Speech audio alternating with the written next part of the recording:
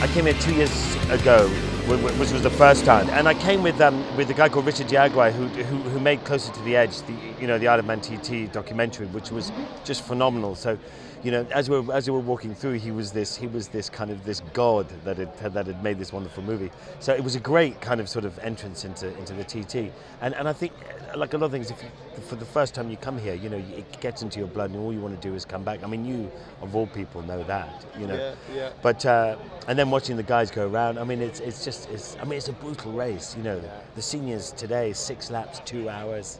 It's funny. A lot of people say to you that when you go to TT the first time, it's going to blow your mind. It's undescribable, the experience, and you go, yeah, well, sure, whatever, But we went down to Aggie's Leap down here, and it's amazing because to get to this lady's little place, which is a gate with these concrete walls everywhere, and then there's a foot pavement with a curb that's about that high, and the riders are going to bombing past it. Anyway, so you go through people's gardens, you go through 5 or 6 gardens. We walked through, there was a couple eating their lunch in this one place. You sort of go, oh hi, and they go, oh hi, and anyway, so you end up in this girl's driveway, and she gives you a pint of lager. And you sit there, and we're all chatting around, we're walking, and someone says, okay, here they come, and you hear this noise.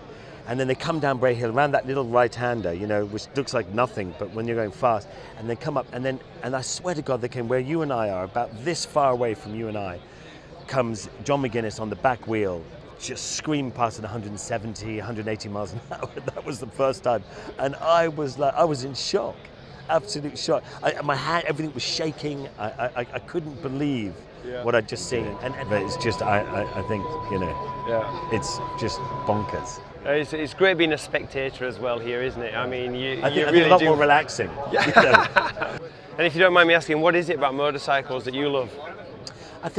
I don't know. I mean, I think it's funny because my dad and his dad never rode motorbikes. On my mum's side, no one ever rode motorbikes, and I suppose I could bring it all the way down to my mate Tommy Rochford in Ireland, where I grew up, and he had a Mako, I think it was a Mako 400, I think it was, and those were the bikes in the day, and I convinced him.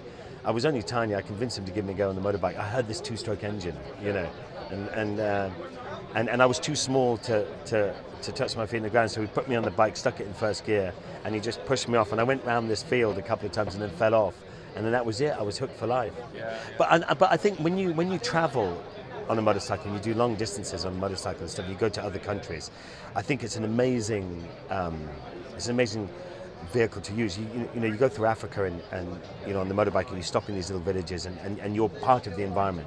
So you stop, you ask directions, you're immediately part of the environment, and so people are immediately interested in who you are, where you're coming from, where you're going.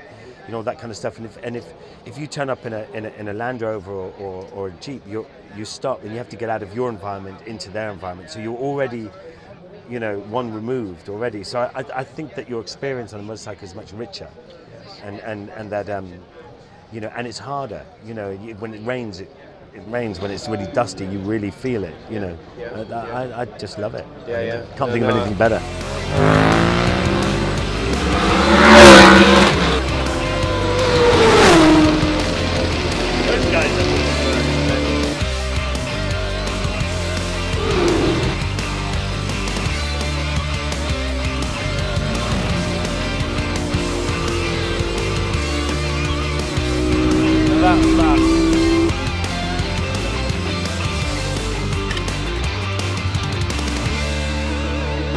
This is MotoGeo.